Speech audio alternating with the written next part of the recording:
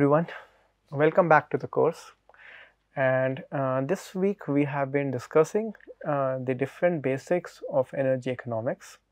So we'll continue with the same.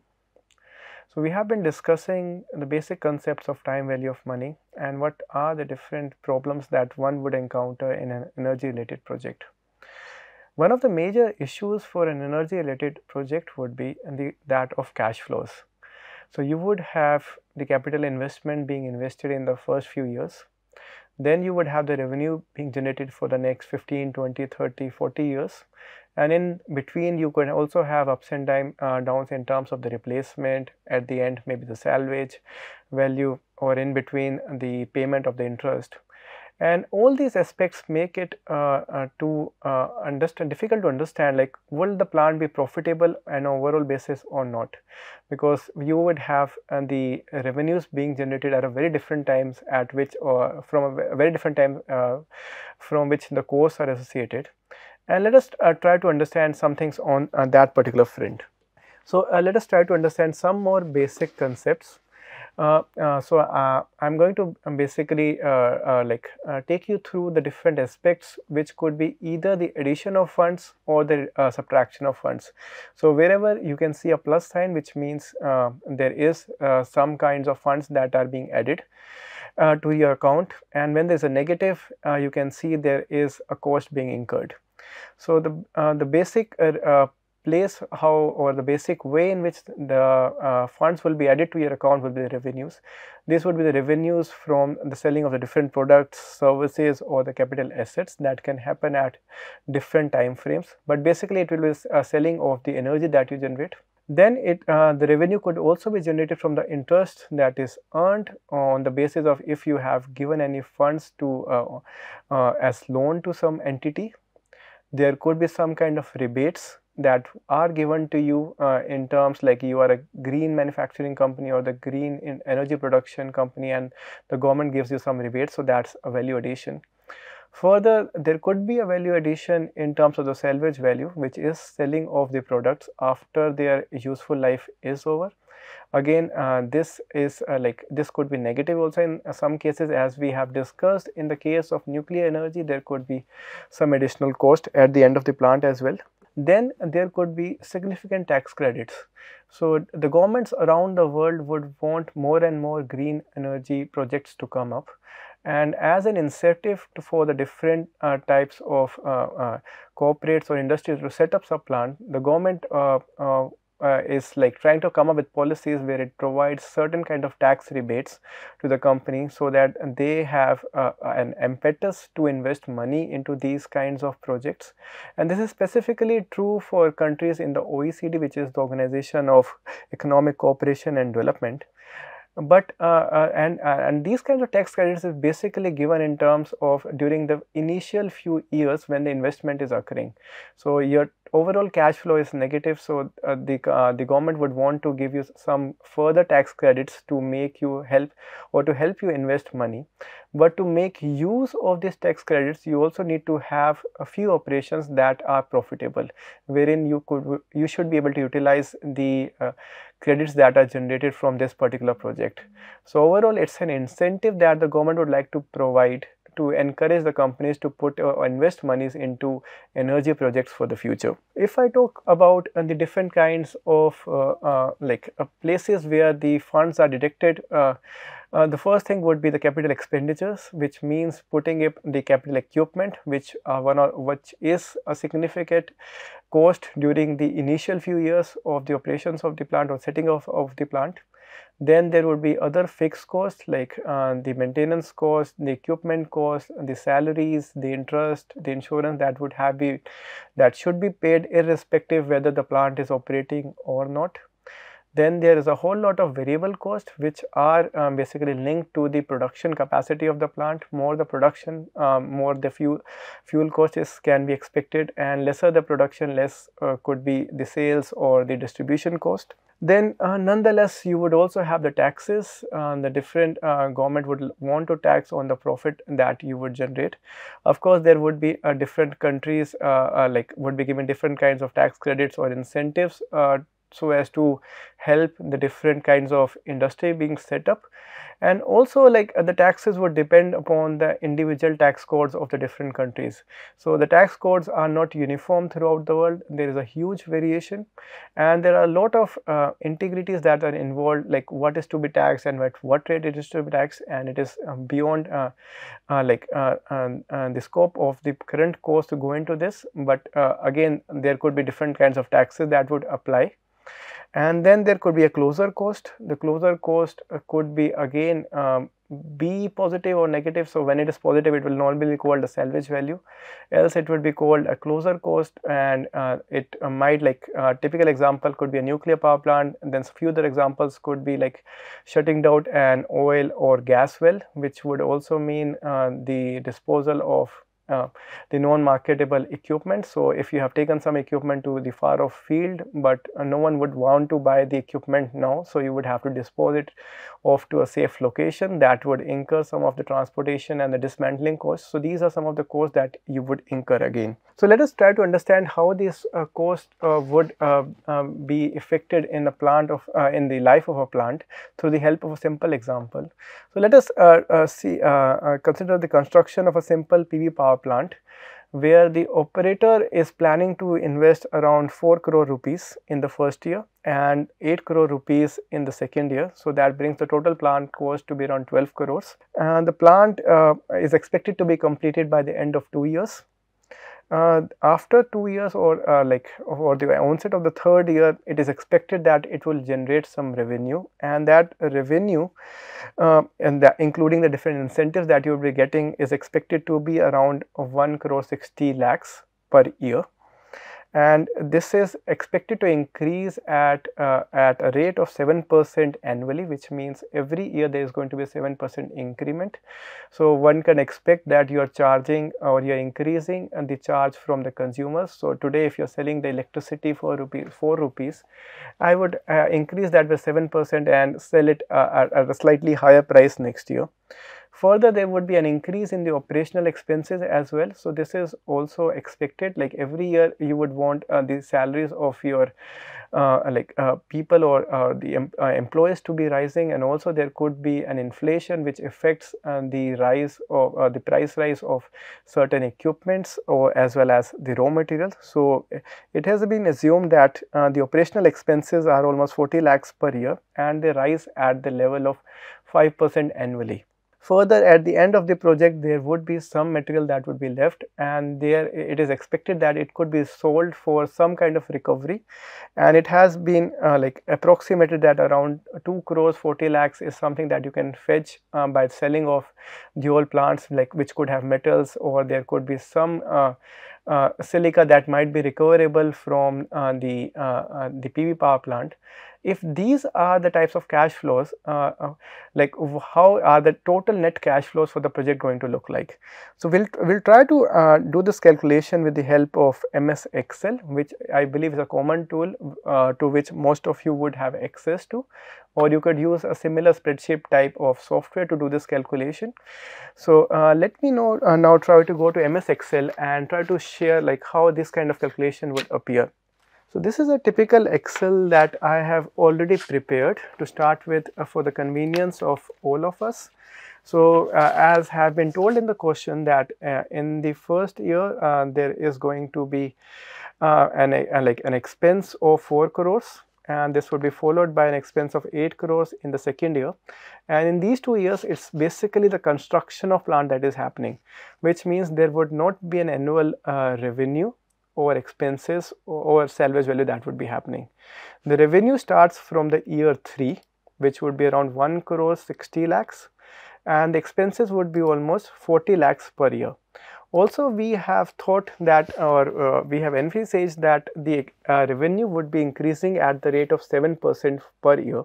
So what I'll do is I'll just mark an increase of 7% from the previous year and scroll it down until the useful life of the plant, which is 10 years from the beginning of the plant.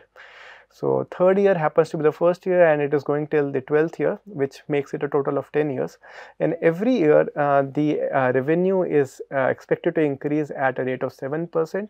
And we can also see in the span of the 10 years, the revenue has almost doubled. It started from around 1 crore 60 lakhs and it has now reached around 2 crores 94 lakhs. So at the same time, we can also expect the expenses to rise, and the expense rise I have taken to be rising at a slightly slower rate. So it starts with 40 lakhs and increase at the rate of 5% from the previous year.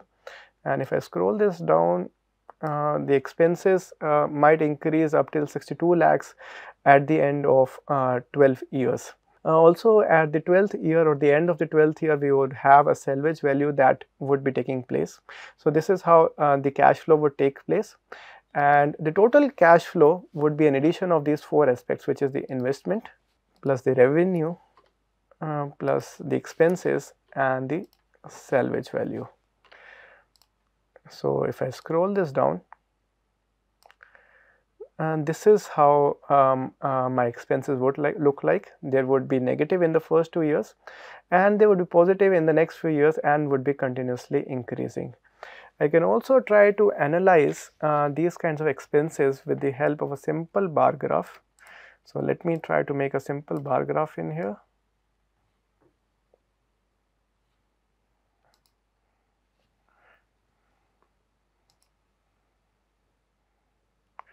Yeah, so what you can see here are the expenses in terms of a simple bar graph.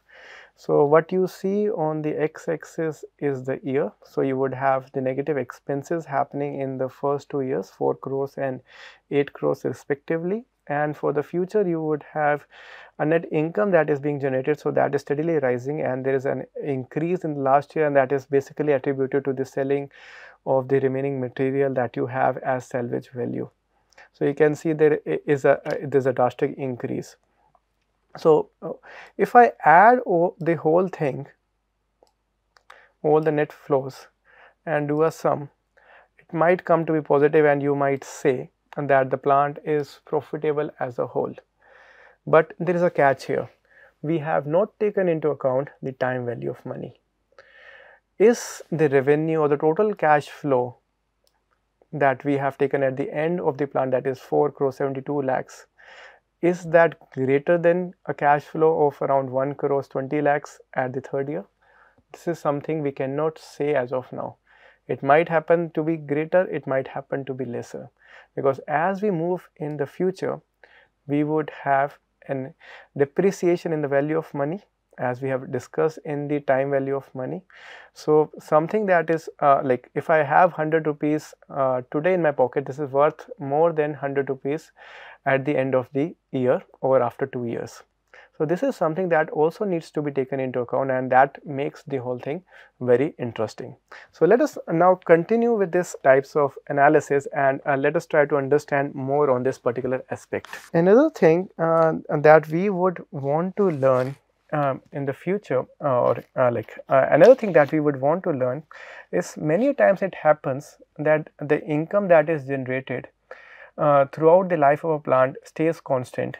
The only thing that changes is the year of that income, and in such a case, the income could be estimated, or the time value of money could be applied to it with the help of an annuity.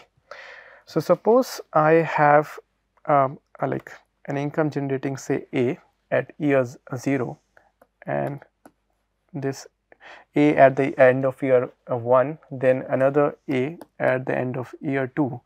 If I have to take the present value, this would be A, this is the income at the present year. Then for the second year, it would be divided by 1 plus R square,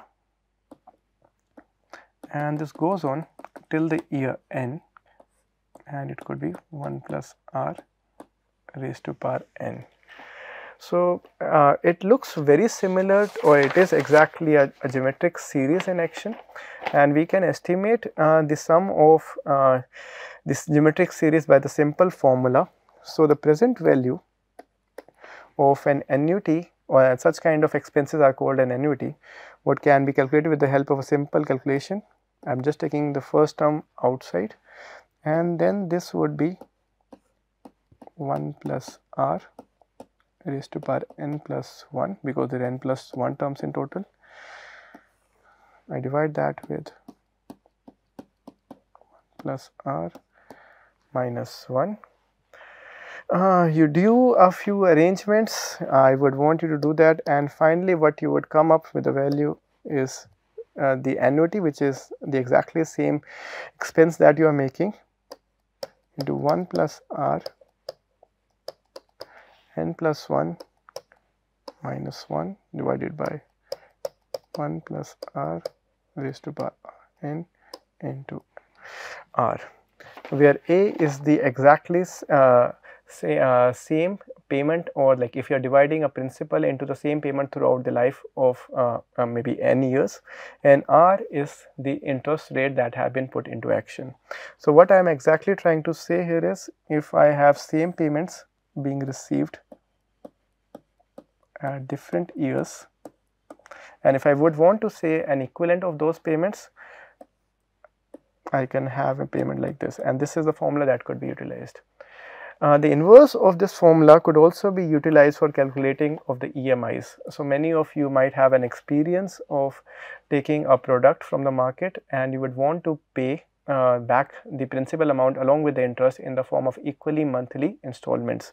And you could do a similar thing, and you can just reverse the formula, in which your monthly installment or the yearly installment, if I say m, would be nothing but the r into the principal amount 1 plus r raised to power n, where n is the length, total length of the time span, and 1 plus r raised to power n plus 1 minus 1.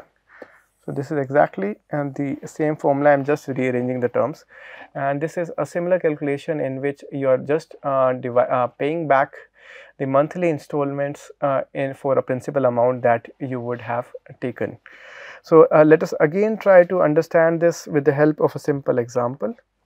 Suppose I am talking about a young professional like some of you, who would want to buy her first flat, and the cost of the flat would be around 23 lakhs 50,000 rupees. The person already has some money at her disposal, and she would want to put a 10% down payment that would come around 2 lakh 35,000, and plans to borrow the remaining 21 lakhs 15,000. Now there are two options that are given to her.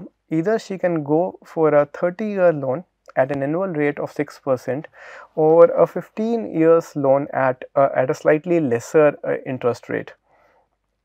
So what you would have to calculate is how much would be the monthly payment for each of the options, and what is the total interest that she would have to pay for each option. So we will be using the formula we just derived for the EMIs and try to come up with the answers. So let us try to do that together. Let us try to evaluate these both options, which is like 30 years loan at the rate of 6% and 15 years loan at the rate of 5.4%.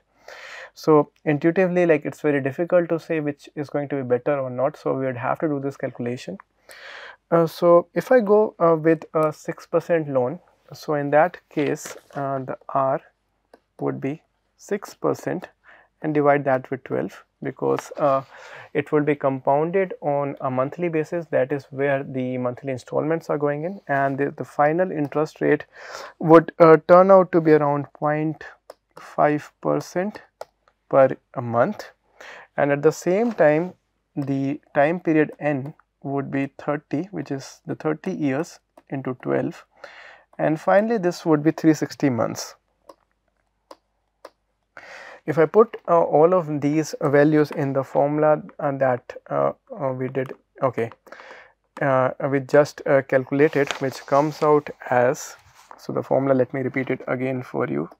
It's the EMI M is equal to the rate of interest into the principal 1 plus R raised to power n, again 1 plus R raised to power n plus 1 minus 1. If I plug in all the values into this formula, and the interest rate or the total value or the installment for the monthly installment M that I would have to pay would be roughly around rupees 12,605. So let me compare this value with the type of EMI that I would be paying for the second case. So in the second case, I have an interest rate of 5.4% and a duration of around 15 years. So in this case, this would be 5.4% divided by 12, and the interest rate would come out to be 0.45%. And the number of installments would be 15 years into 12, and this would be roughly 180 installments.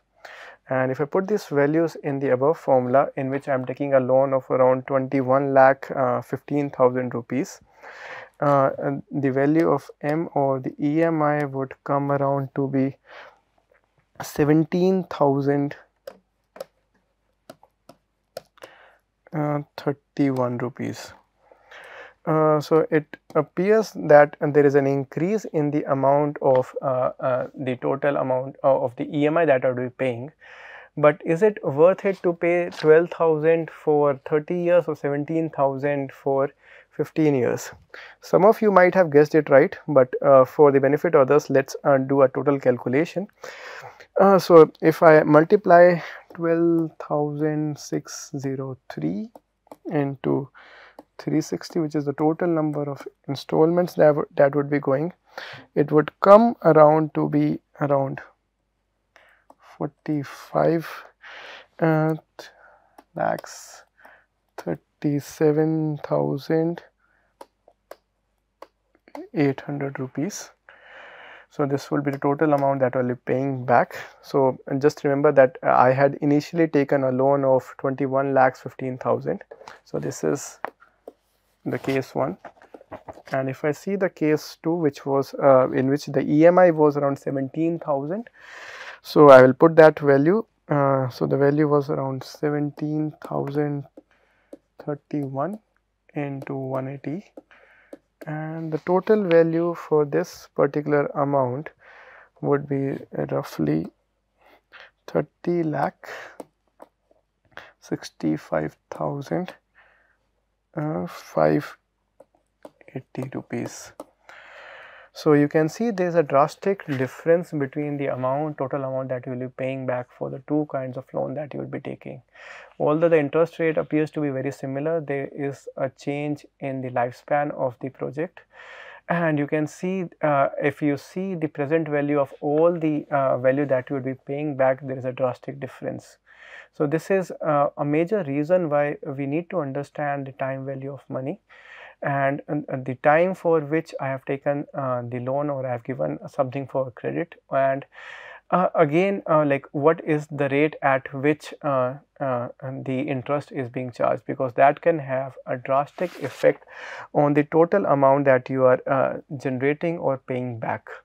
And again I would like to reiterate that in this case the loan that was taken had an initial amount of 21,15,000 rupees or so, and based upon the type of loan that you would take, you might end up either paying 30,65,000 or 45,37,000.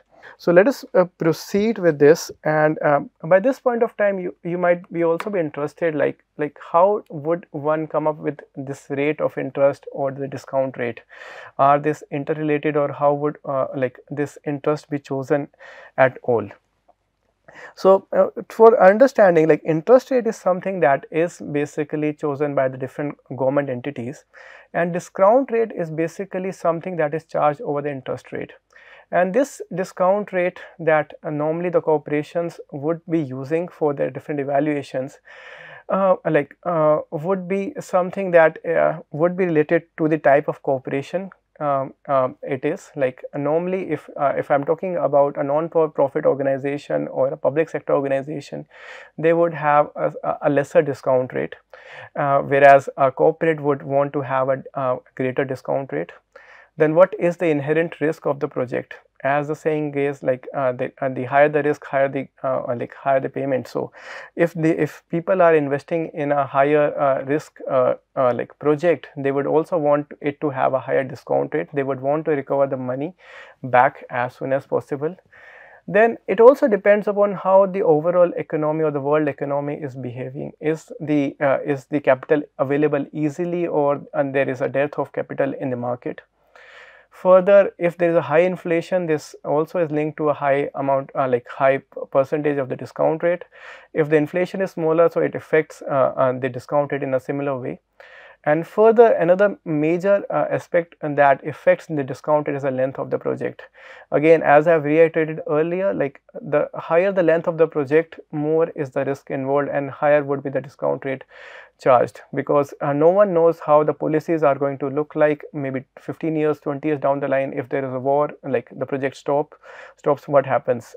Take the example or of the case of Germany. Like there was the Fukushima disaster in Japan, and all of a sudden the country decides to close most of its nuclear power plants.